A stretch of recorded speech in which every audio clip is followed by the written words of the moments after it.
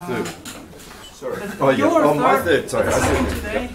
Yeah, so it's Gover's third lecture. Yeah. Too many numbers to Yeah, please. Thank you. Sorry to jump in there. Not even understand what you were talking about. Okay, so that was the end of lecture 2. There was an exercise that was there in green that because I was rushing so quickly after Jan's yelling, I forgot to sort of emphasise, which was we had these pictures from the Lorentzian signature case, and I said we get the Einstein cylinder and these anti de Sitter and all those things. So a little exercise that you can do to finish it off is to actually compute in coordinates and see that you literally get those metrics that they use in the literature. And I'm mentioning that now because it's done here, but we're not going to talk about it. So Jarek Kapinski, who's visiting me and comes from GR, I told him this picture, and he wanted to just see the coordinates work out. But so it literally produces the usual formulae quite easily. So he was very happy with that. So that's a nice exercise, and the solutions are here if you want to try it. Okay, so lecture 3. I've got some background reading. We'll ignore that at the moment. So the plan of the lecture. So we've got a sort of little bit to get through, but there's lots of time. Lorenz probably won't mind a shorter lecture later on. We want to look into this picture that was emerging last time. So we're using the scale tractor and so on. And one of the things that's come up is that we're looking at the zero locus being some sort of hypersurface typically. So we want to understand how to treat hypersurfaces using conformal geometry. So what is the conformal geometry of hypersurfaces? Then we want to look at using that information and the other things we know to study the geometry. Link the geometry at infinity to this sort of bulk geometry, as I was talking about, one of the important problems. And then the applications of all of this to boundary problems, scattering, and what's called holography. So we'll just, touch on all those things, so not in great detail. Well, there's detail there, but we won't be able to go into it all. Okay, so just to summarise where we were up to last time. So that should say lecture 2 now, but so the picture that was emerging, so one of the things is, if you remember, we introduced conformally compact manifolds in a certain way, but now we can understand them instead as being a conformal manifold equipped with some sort of scale tractor. The scale tractor is always given by this differential operator that we call the Thomas D, just acting on a sort of a function, actually a density of weight 1 is what you should use. Then the metric that you have on the inside is sigma to the minus 2 of the conformal metric. The link between the scale tractor, so sigma is recovered to it by contracting in this canonical tractor. And the zero locus of sigma is the boundary, right? So provided the scalar curvature is sort of nowhere vanishing, or this generalized scalar curvature which comes from contracting the scale tractor with itself, then the boundary is necessarily a hypersurface. So we're in the situation that I'll be talking about in this lecture. So we assume that this I squared is nowhere 0. Of course, if I is parallel and things are connected and it's not 0 at one point, then that's true everywhere. So that's a special case. That's the Poincaré-Einstein type case. In all of these cases, the boundaries are hypersurface, as I say. So that's what we want. Okay, so this is just more words from the sponsor. So we want to understand geometry of conformally compact manifolds. So we need to understand hypersurfaces and their embedding invariance. These are important for other reasons, things I've mentioned before, and also for holography. So by holography, I mean that you try to study something like a submanifold by solving some interior PDE problem, right? So that your geometry is sort of determined by the solution of the PDE then. So this is inspired by the whole Fefman-Graham program and what grew out of it in physics, which is this ADF-CFT correspondence. And the moral of the story here, and so I should put this up, which I'm trying to get through, is that in some sense, we can do all of this using this picture with the scale tractor. So you think of the geometry as actually, instead of starting with a metric, you have a conformal manifold and equipped with a scale tractor. And that's a sort of another way of thinking what geometry is. And you'll see that a lot of the things you need to study conformally compact manifolds and similar structures just comes automatically from that. We saw that a little bit with the models. You know, it's telling us why you get the structure of the boundary at infinity, the sort of isolated points and not and all that. But it works in the curve case as well, and so that's what we want to, and more. It's always more. Okay, so let's go to hypersurfaces now. So by hypersurfaces, I simply mean embedded codimension 1 submanifolds. So you can study those completely independent of anything else I'm talking about. You know, why not, right? So they're fundamental structures. And of course, in Riemannian geometry, hypersurfaces are sort of well understood classically. So I'm not saying they're easy, but because you know, our sort of mathematical ancestors have done all the work, they're therefore easy, right?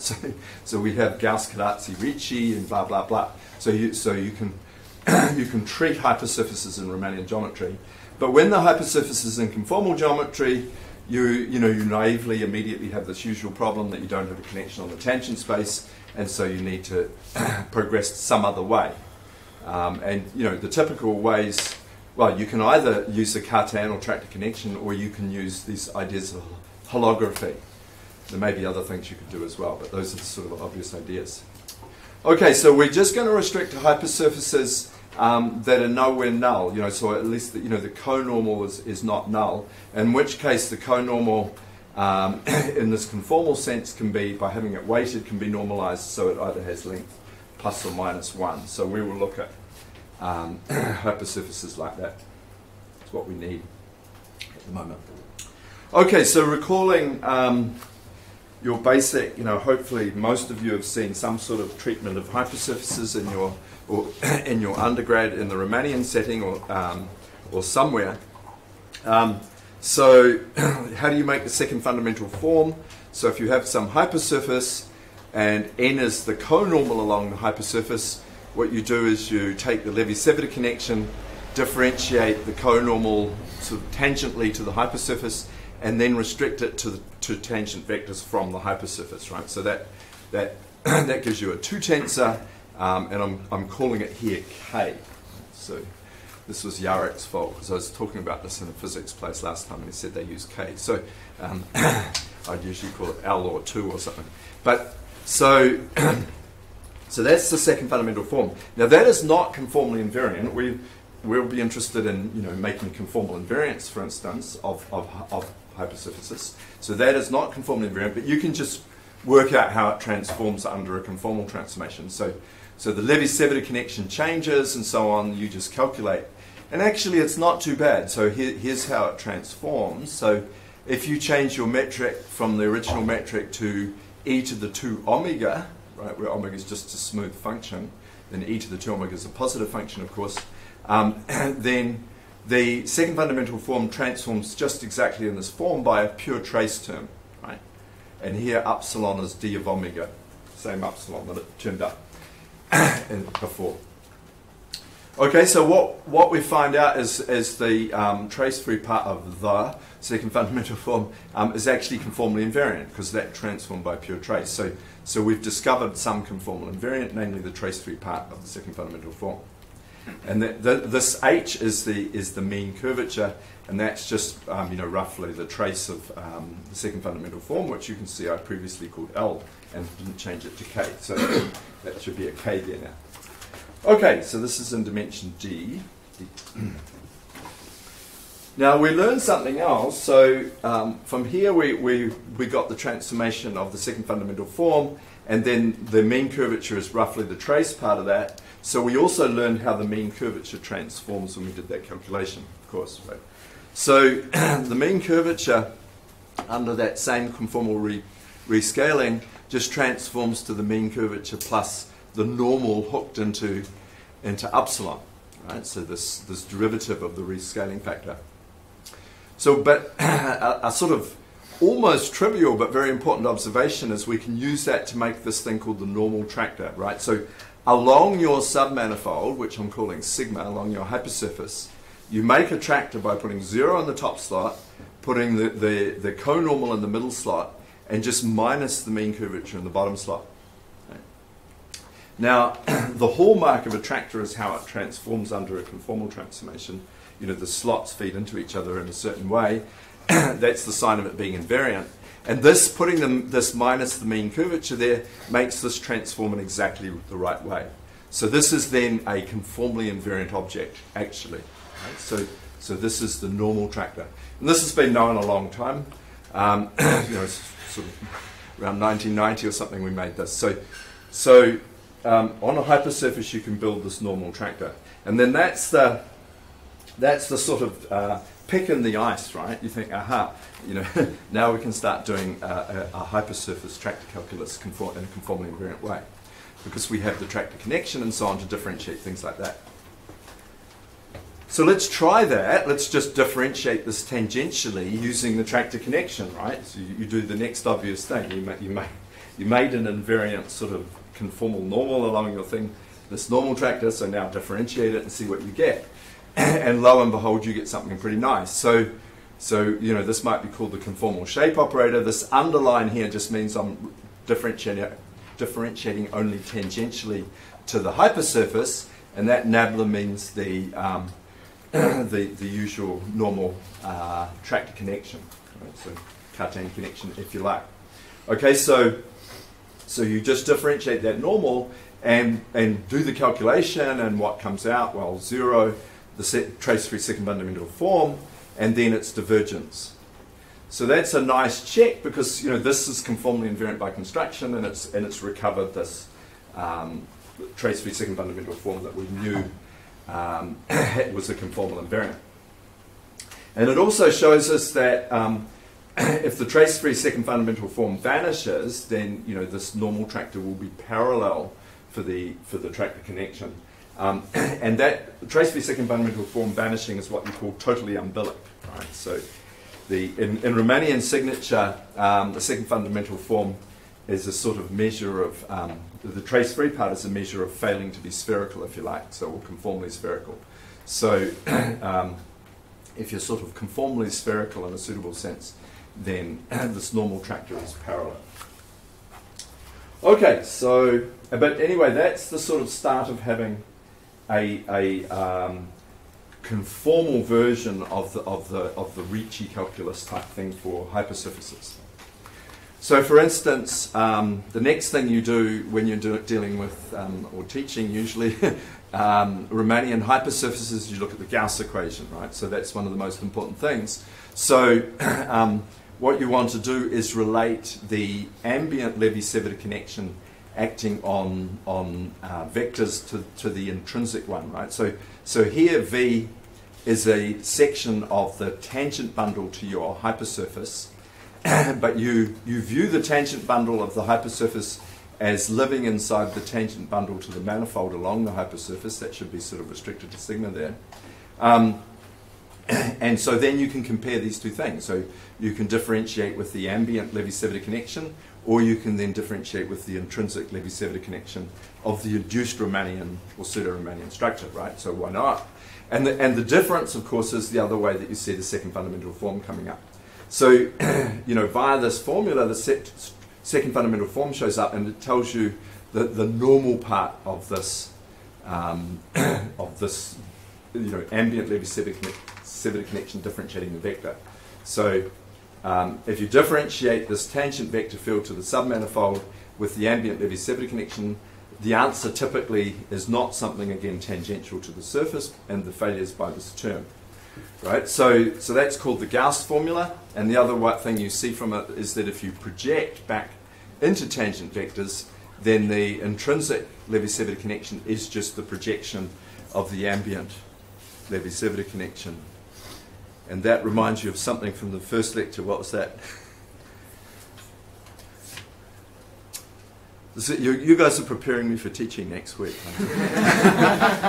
The look of, yeah, it's just it's all there. So remember we had the picture of the Earth and we were projecting, and I said to you that the projected parallel transport was the parallel transport. So here's the formula proving that. So that's exactly what's going on. Okay, now we would like to do the same sort of thing with tractors, right? So we have a tractor normal, we have a tractor connection, so now we want a tractor Gauss formula. You want to get started in the same way that you do in your undergrad surfaces course, right? So now there's a sort of caveat there because what we used here very critically was that the tangent bundle just sits to the type of surface just sits naturally in the ambient tangent bundle of your manifold, right? So you need something like that to have a Gauss formula. Otherwise, how are you going to compare, right? So because what will happen, right? So if you have you've got your conformal manifold and you've got your sigma. So it will get an induced conformal structure because every metric from the conformal class will induce a metric on here. And then when you change them conformally, they will change conformally. So you do get an induced conformal structure, which means that this, this submanifold gets to feel important and have its own tractor connection as well, right? So it has an intrinsic tractor connection and an intrinsic tractor parallel transport, but you want to be able to compare it to the ambient one. That's what the Gauss formula will do, right? You might worry about low dimensions, when in dimension 1 and 2, conformal structures don't normally have a Cartan connection, but you get a Möbius structure induced naturally when you have embedded submanifolds. So I won't go into that here, but that's easy fact. Okay, so we need to have a replacement for this, and actually this works, and that's what this result is about. So if you look at the standard tractor bundle of the, on the submanifold, this is what we call the intrinsic one, then it's actually isomorphic to the N perp. So N is this normal tractor. There's a metric on your tractor bundle, so you can look at N perp, which is a sub bundle of your ambient tractor bundle, and you get something of the right rank to be the tractor bundle of the submanifold. But actually it works, right? But there's just a sort of slightly non-trivial relation. So, calculating in a general scale of a metric from the conformal class, then the tractors in NPERP are triples like that, but they're triples that are orthogonal to the normal tractor, and you map them to triples in this way, and you have to do these adjustments with the mean curvature. And then you exactly get a section of the intrinsic tractor bundle. And in particular, if you work in what we call a minimal scale, so the mean curvature goes away, then actually the things just line up easily. Along a submanifold, you can always pick a metric from the conformal class so the mean curvature vanishes. That's a sort of easy thing. Yeah. Okay. But then having done that, we can now identify the intrinsic tractor bundle with this, orthogonal to the normal tractor sub-bundle in the ambient tractor bundle and compare the connections, right? So we have the ambient tractor connection, there it is, nabla. You apply that to a intrinsic tractor or, which you're identifying with a section of NPERP and differentiate in a tangential direction, that's what that little pi means. And then you project the result back to tangential tractors or to NPERP. That gives you what I'm calling the tilted connection. Actually, I should have changed it back to my usual notation because I usually call it the check connection, which would have been very appropriate. But anyway, so, or perhaps it would have been confusing here. So it's the tilted connection. So you can always make a connection that way using projection operators and so on. So you have an ambient one, you start with something tangential and you project back. So it's easy to see that gives you a connection. And of course, by construction, that's conformally invariant. So this is just orthogonal projection. Okay, so now you have a check connection and you have the ambient connection and you also have the intrinsic connection. So there's actually three things to compare. So here I'm putting a bar over the nabla to mean the intrinsic tractor connection. here's the ambient tractor connection differentiating tangentially. And these two bits here are the tilted or checked connection, those two together. So the Gauss formula is the difference between the ambient tractor connection and the checked one, and that it's just like in the Riemannian case, you get this now tractor shape operator or second fundamental form type object as the difference, right? But it's all conformally invariant. On the other hand, you still have to compare with the intrinsic tractor connection, and another tractor tensor object turns up that we call S. And this is encoding a thing called the Fialkov tensor. So the only real content of this, so this is an invariant thing, putting two tensors, if you like, into tractors, this X. The only real content of this is this thing made out of the Bow curvature with normals and some second fundamental form and so on. And this is a famous tensor due to Fialkov. Okay, so that just comes out automatically. But now you can compare everything, right? So you have your sort of all set up with your Gauss formula completely, and it's all conformally invariant. Okay, now we want to go. Okay, so we're experts on conformal submanifolds now. Everyone could just go and calculate. You can make invariants and so on using those tools. But so now we want to go back to looking at conformally compact manifolds, and perhaps the picture behind that's half hidden here is a sort of conformally compact manifold. So I'll slide it up so it's more visible. It's really to illustrate something later on. But if it's, think of that as your conformally compact manifold. You have some metric G plus on here, and this is the infinity. We've compactified, so it's a manifold with boundary and conformally compact in that sense. Okay, now, so in that we have a scale tractor. That's how we're understanding conformally compact manifolds, remember. I want to make a restrictive assumption. Okay, so I want to assume, we said that we were going to ask that the square of the scale tractor, which gives you sort of minus the scalar curvature, we were going to ask that that's nowhere vanishing. But in particular, I want it to approach plus or minus 1 as you get to this boundary at infinity. If we're in Riemannian signature, it has to be plus 1. So this slide's not very well written. So you don't have a choice of minus if there is a zero locus. But if you're in other signatures, then it could approach plus or minus 1. And if you're in Lorentzian signatures, the possibility, respectively, for those two signs is that you would be anti-de Sitter, asymptotically anti-de Sitter, or de Sitter, respectively. Okay. Now this condition of that approaching plus or minus 1 at the boundary is what in the literature is called asymptotically hyperbolic.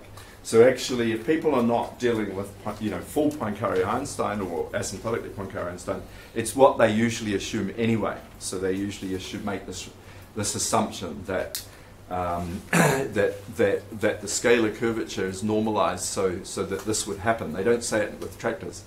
And what it means, say in Riemannian signature, is it's literally asymptotically hyperbolic. The leading term is that the sectional curvature is becoming minus 1.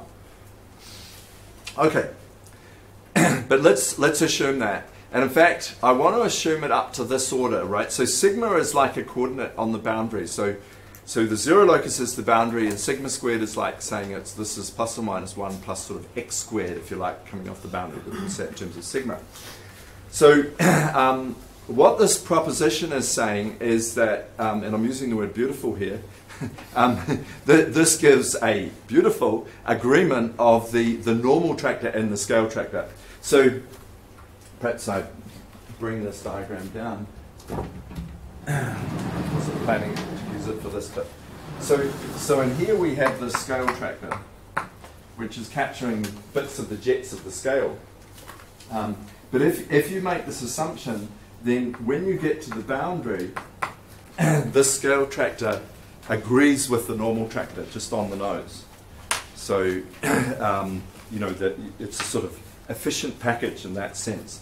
So that's one of the first sort of wonderful things that happens, and there's a few, right? So that's what this theorem is saying basically. So if you have I squared equals plus or minus 1 up to that order, then sigma has to be a smoothly embedded hypersurface, and with n denoting the normal tractor for that sigma, that just is the scale tractor on the boundary. So, yeah. So that's good, isn't it? Because we understand some of the hypersurface geometry from the normal tractor, but the scale tractor becomes the normal tractor. So, yeah. Okay, so the proof I'm not going to do fully here, but let's just assume for the sketch proof that I squared is just equal to plus or minus 1. So it's plus some sigma squared. That wouldn't matter for this calculation. And as usual, sigma's x contracted into the scale tractor. Then along the zero locus of sigma, of course, there is no top slot because sigma is 0. That's where sigma lives. You have the derivative of sigma and you have minus the Laplacian. That's the formula for this operator that makes the scale tractor. Okay. Now we're asking that I squared is plus or minus 1. So when you use the tractor metric, that 0 means that the bottom slot gets, that pairs with the bottom slot, so that goes away. So that just becomes this plus or minus 1 just becomes the restriction that the derivative of sigma along the boundary, this gives you a conormal of length plus or minus 1, right? Which is the usual way they say asymptotically hyperbolic and so on. So this thing in the middle is the unit conormal, and this thing is starting to look like the normal tractor because we have 0 in the top slot, the unit conormal in the middle slot, and the only thing to check is that this is minus the mean curvature down there. Now, that's not immediately obvious, but it's true, and so it's just a little calculation using the fact that you have I squared as plus or minus 1, at least up to order sigma squared, and then it's forced that this Laplacian on sigma gives you the mean curvature in exactly the right way. Okay, now here's a corollary that comes out easily, for instance, as an application of this. So if you have one of these almost pseudo-Riemannian structures with a scale singularity set, or in other words, one of these conformally, or one of these conformally compact settings, that's asymptotically Einstein in the sense that I squared is going to be plus or minus 1, that's the normalization, but along the boundary. But the derivative, so if it were Einstein, remember the derivative of the scale tractor is 0, right? Or almost Einstein, that the derivative of that scale tractor is 0. But let me just ask that along the boundary it vanishes. In other words, that the derivative of that is sigma times something. So just to that order, then those two conditions mean that we will also get back to I squared being plus or minus 1 plus sigma squared times something. And so the scale tractor will agree with the normal tractor, and then this thing will then tell us that the normal tractor is parallel along the boundary, and so you're totally umbilic from the earlier result. Right? Remember we said that if the normal tractor was parallel along the boundary, you're totally umbilic. So in other words, if you're asymptotically Einstein, the boundary is totally umbilic, and it's easy to get it this way. That was a result, like people like LeBrun noticed a long time ago, and so on in specific cases, but this is a very easy proof of it. Okay, and then if you ask it to be Einstein to the next order, then actually that Fialkov tensor vanishes, and so on. And in fact, you can build these things that we now call higher second fundamental forms. So ask Sam all about those, he's an expert.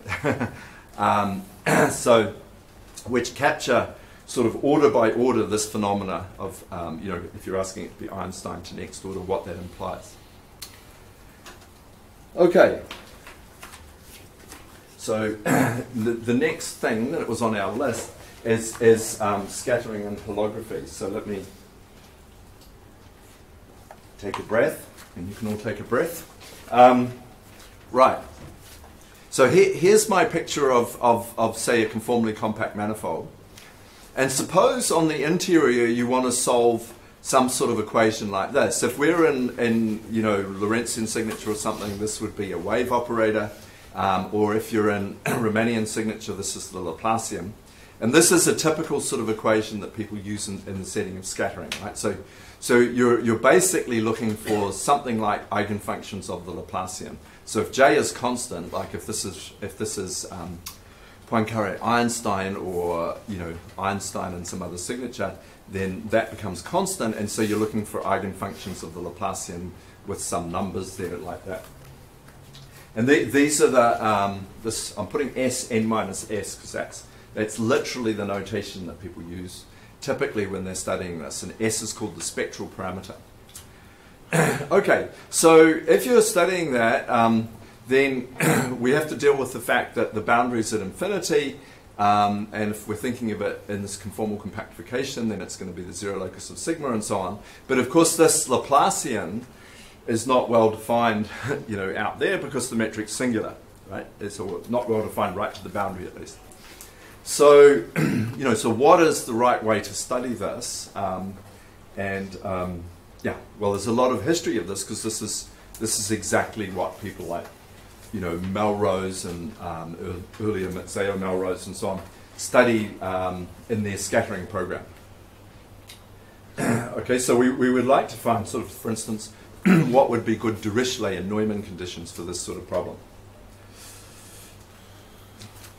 Okay, so, well, it's going to be linked to what I'm talking about, of course. So, remember I was saying yesterday that, in the Riemannian setting, you have this sort of minimal coupling, so you make the Laplacian out of GAB, and then some Levi-Civita connections. So you contract these things together in the obvious way, and you make a Laplacian. So this is sort of the obvious use of geometry to determine what we call natural differential operators.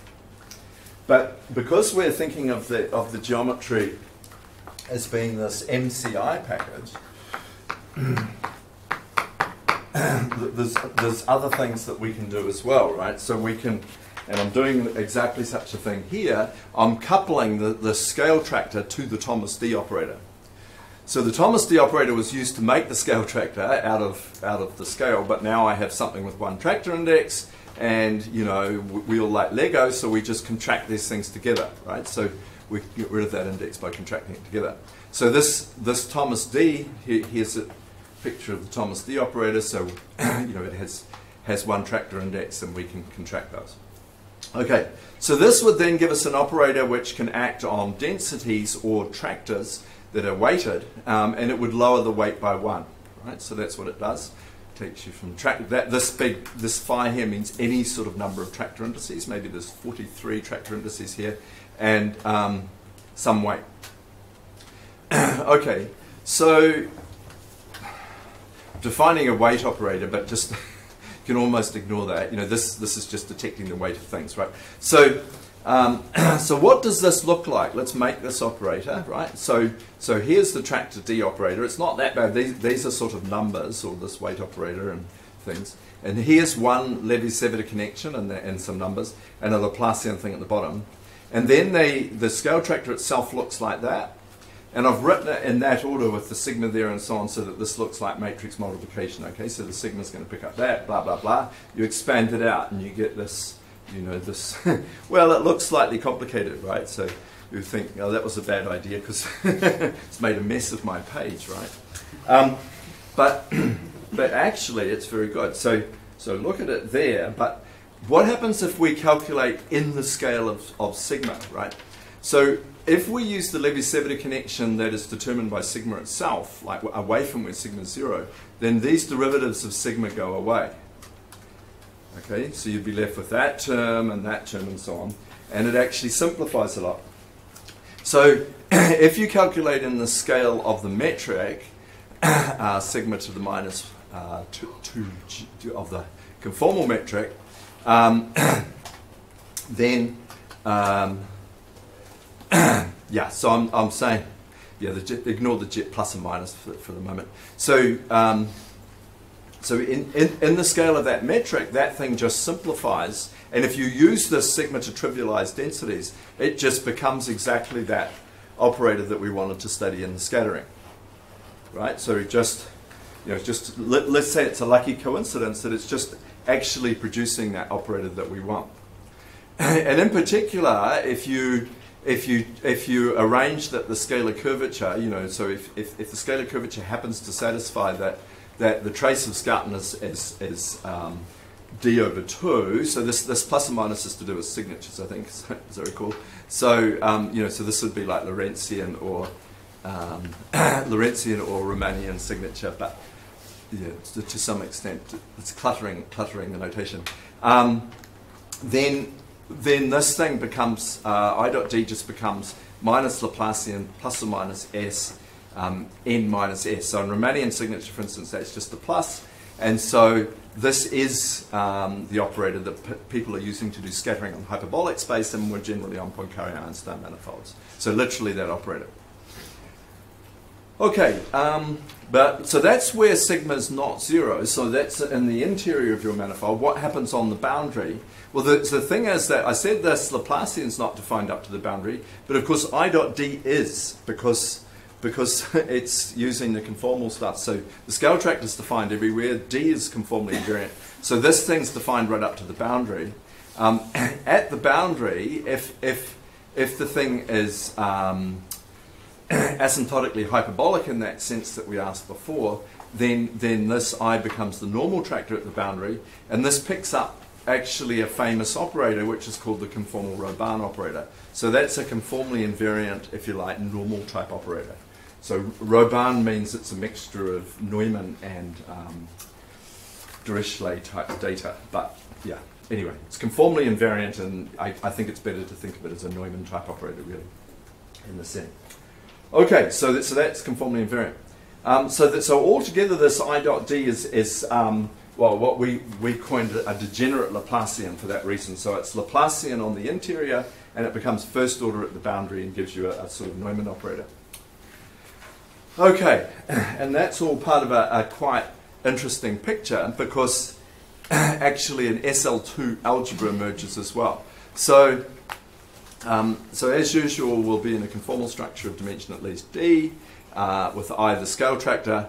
Then you can show that if you compute the commutator of I dot d, this whole, remember the complicated operator that we had before. Let's even just go back and admire it for a minute. So we have this thing down the bottom, right, which looks, remember it made a mess of our page, but on the other hand, its commutator with sigma satisfies this incredibly simple formula. So it just picks up I squared plus d, the dimension, plus 2 times this weight operator, which detects weight. Okay, so if the scalar curvature is not vanishing, in other words, if I squared is not 0, then you can divide by that, and this actually gives you an SL2 on the nose, right? So you call sigma x, you call y this minus 1 over I squared I dot d. Now this is very nonlinear and complicated, really, right? But after you've done that, and this is just some weight operator, this is just an SL2. So suddenly the page, instead of looking messy, looks very clean, I would say. Now that's going to be useful because this y is I dot d. That becomes the scattering operator on the interior. The sigma at the boundary is like a coordinate going off. So if you want to solve asymptotics off, you want to solve things in powers of sigma, right? But now we have an SL2, and we can use that to do those computations.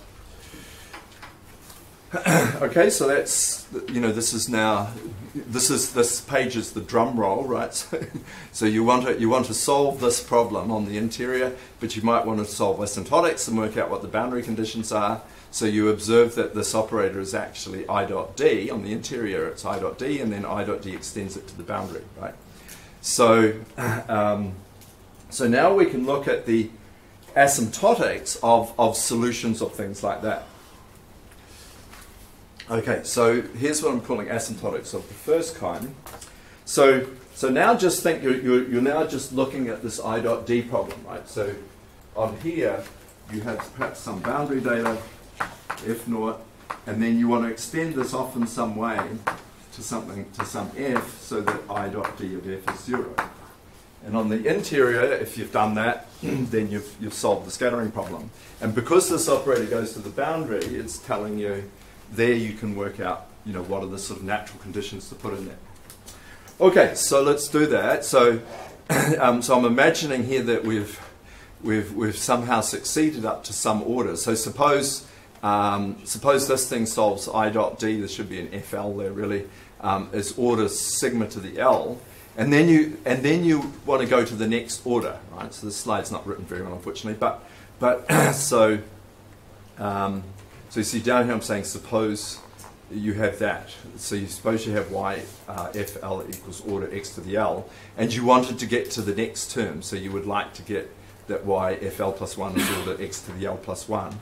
So you add one more of these terms, the term that's not written there, so sigma to the l plus 1 times f sub that, and then you hit it with y, but then you can use this SL2, right? So, and the SL2, the y hits this power of x, so sigma is just x, so the y hits x to the l plus 1, and it produces an x to the l by SL2 identities, and some numbers, right? And the number in blue is an important one, because that one can be 0 or not, right? So provided it's not 0, so remember h is something to do with the weights, so provided this h0 minus 2 is not equal to L, then you can succeed at that level and go to the next order, right?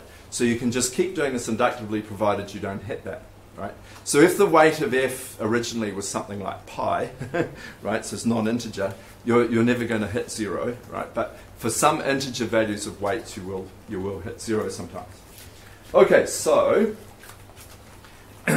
there's a little sub-story here. So you do that, and so you can solve it to all orders just easily using this SL2 machinery until if the weight is some sort of integer, so that L, which is an integer, can be h0 minus 2, then it can go wrong, and then you have yfl is equal to yfl plus a term where you add x to the l plus 1, regardless of what you put there, right? Now, yfl by assumption was x to the l times something, so you can look at the map from the boundary data to x to the minus l yfl, right? Because that had an x. We were assuming that was x to the l something. You find out that this is actually tangential. What that means is this map doesn't depend on how f0 is extended off the boundary. So it's some kind of invariant object. And in fact, by a simple induction, you can show that this thing here, which is really the obstruction to solving it to the next order, is y to the l plus 1 acting on f0. So this y to the l plus 1 acting on f0 is tangential. So it looks like it involves a lot of transverse derivatives, but it actually doesn't depend on how f0 is extended off the boundary. So it's like an interesting miracle happens. Okay, so when we put in back what y was, this is saying that this operator, which is the power of this I dot d operator, is tangential. Now, if this happens, so if you have this L equals h0 minus 2, you can actually continue the whole thing, but you introduce log terms, right? So this is a standard maneuver. So you can introduce log terms. But otherwise, this thing's obstructing it. These PL plus 1 things, if you're in the almost Einstein setting, so you're the Poincaré Einstein, then actually half of them vanish, so the odd order ones vanish completely, and you can just show that. And the even order ones give you on the boundary these, famous GJMS operators of Graham, Jean, Mason, and Sparley. So they made them originally in an ambient metric, but this is a way of constructing them directly on a Poincaré-Einstein manifold. So they're showing up as obstructions to this problem. Okay. So what about solution? So that's one type of solution. So we started off with F on the boundary, and we tried to solve that problem. Another thing you could do is say, oh, well, what about if I put a power of sigma in front of F and try and solve that, right? So you use this SL2 type business again. Of course, this alpha may not be an integer, so it's not really just SL2 identities, but they're identities that still work. And what you find is that you can only, you won't be able to get rid of the first term unless alpha is either 0, which is the case we just talked about, or h0 minus 1. And when it's h0 minus 1, what happens is that this I dot d operator just commutes with that power of sigma. So that means that this thing is then a solution, provided, it's sigma to the alpha times something, provided that something is a solution, but at a different weight. Okay, so this is a way of getting second solutions from kind of first ones. And it seems that this, surprisingly wasn't really observed in previous. A lot of people have done a lot of these scattering calculations. They hadn't really, as far as we know, observed that this is the way the second one arises. But anyway, so what you get is you get these two solutions then in asymptotic form. This is sort of not the case where you need log terms. The way I've written them, these have weights and it looks like that. But if you trivialize the density bundles using the interior scale, that's how they usually write it in scattering, then you get this expression here. And that's exactly like if you look up Graham-Zavorsky or Mazzeo-Melrose and that, you'll see exactly those numbers turning up. But sort of discovered in a different way using an initial root calculation and so on. Okay, so this is applying this I dot D business. So again, it just came from the geometry directly to those sort of problems. Okay, now the thing I want to finish on, I don't have that many minutes, is using holography to get submanifold invariance, right? So what does that mean? Well, remember we had this picture. So we said here's a conformal compactification. You have a metric on the interior. You know this is conformally compact. If you can find this defining function for the boundary R, and so that the things are conformally related, and that metric goes to the boundary, and so on, right? So there's another way to say things, which is a variant on that picture. So this time, let me start with just a conformal manifold with boundary, and I want to ask, can I find a metric on the interior within the conformal class that makes the boundary at infinity in the conformally compact way, but such that the thing has constant scalar curvature, right? So phrase it that way. So this is now a singular Yamabe problem, right? So remember the Yamabe problem, you usually have a closed manifold and you ask, is there a, with a metric, say, can I conformally rescale the metric to a constant scalar curvature metric? So now I want to say, given a manifold with boundary, can I rescale the metric so the boundary becomes at infinity in this conformally compact way, but that the thing has constant scalar curvature? All right, why not? Sounds like a good problem. So, of course, an example where it's happened is the Poincaré ball. It was the ordinary ball metric was rescaled, and that happened, right? Now this was studied as a global PDE problem by Louvner Nuremberg, tough people like that, and Avils and McCohen looked at sort of more detailed versions of this and so on.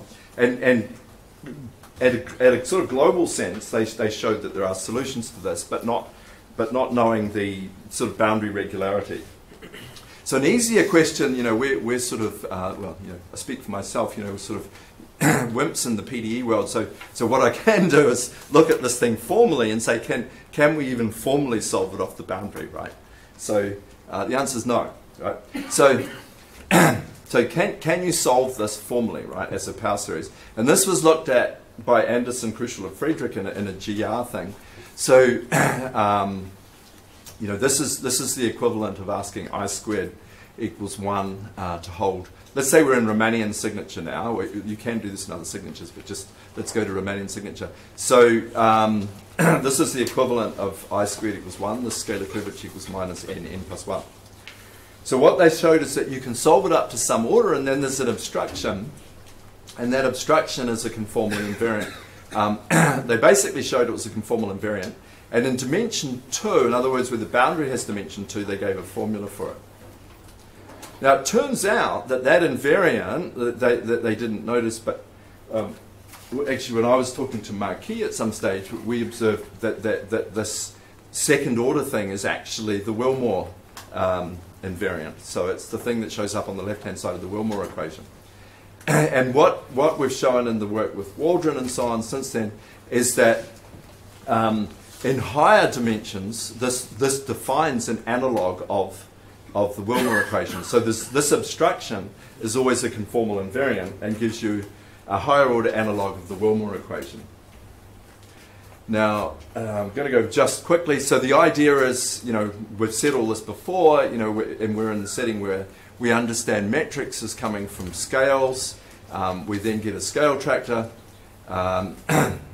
This sans serif D is one over the dimension of that one, just to simplify notation. So the scale tractor is then like that. And then we've already learned that the scalar curvature is related to the length of I squared. So this scalar curvature that we want is the same as I squared equals 1. So that's what we want to solve. So if we're doing just the formal problem, we want to solve formally this thing I call the conformal iconal equation. So in other words, that this Thomas D on sigma, when you square it, gives 1. Right? So Now that's non-linear, so we observed in the scattering picture that we could use the SL2 to solve the linear type problems, but this one's non-linear, so at first you might think it's not going to work, but really, to cut a long story short, it does still work. So you can still use the SL2 to solve this problem formally, right? So you set this up and you want to solve I squared equals 1 to as high order as possible. You use this SL2 and then these SL2 identities, right? And then basically this is the same sort of argument that we used in the scattering case. So you imagine that you've solved it up to some order.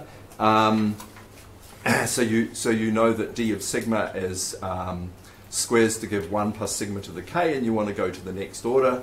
So you take sigma prime to be sigma plus sigma to the k plus 1 times something, and then see if you can do it, right? So you just square that thing, you expand it out, the d sigma gives you the original I, and so you get some very sort of high order nonlinear thing here. It's quadratic in the sigmas. That actually does turn out to be higher order. That's actually the most difficult part of this calculation.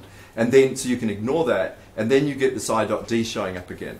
So then you can just solve it using the SL2 identities, right? So you can see that provided k is not equal to n plus 1, you can go to the next order, and when k equals n plus 1, you can't, but that's where an invariant shows up. That's the hallmark of something being there, and that leads to the theorem. So basically, this is our way of getting the ACF result, and then we really showed that this was a natural invariant and so on, and we showed that the subtraction generalizes the Wilmore and that it has this leading term, Laplacian bar to the n over 2 acting on the mean curvature.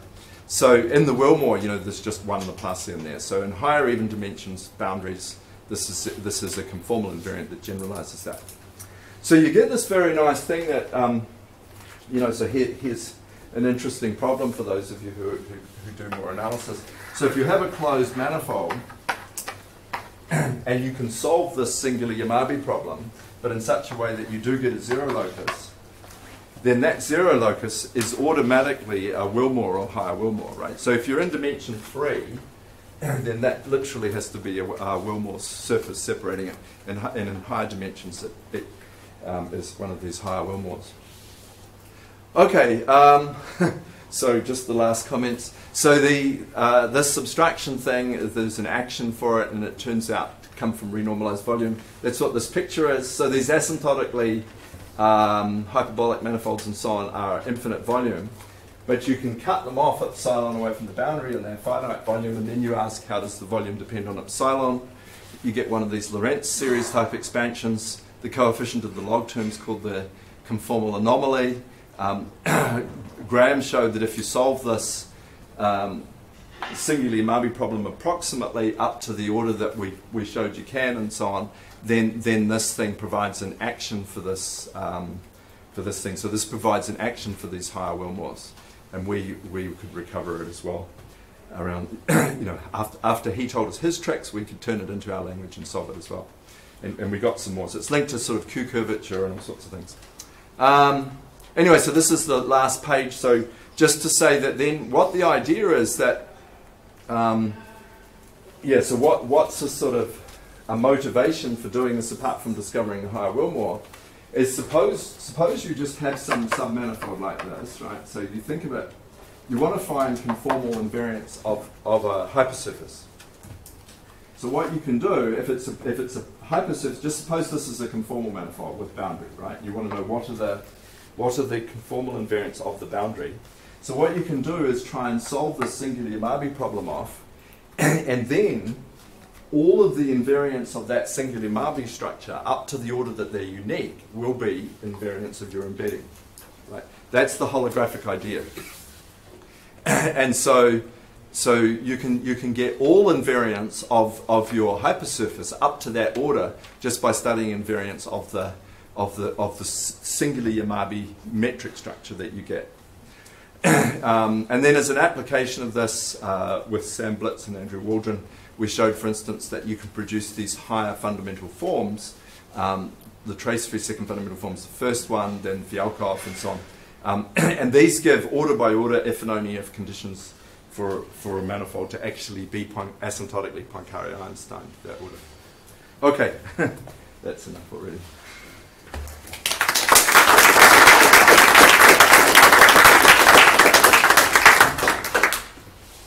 Do you have one question for Rod?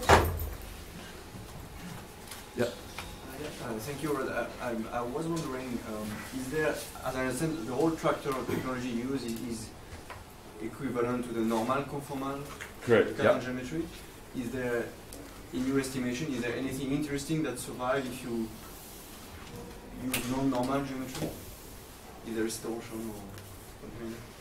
You're talking about conformal or? Yeah, for conformal, yeah. Non-normal conformal geometries. Because in the way you define geometries, it's M class symmetric plus the parallel tractors. Yeah, yeah.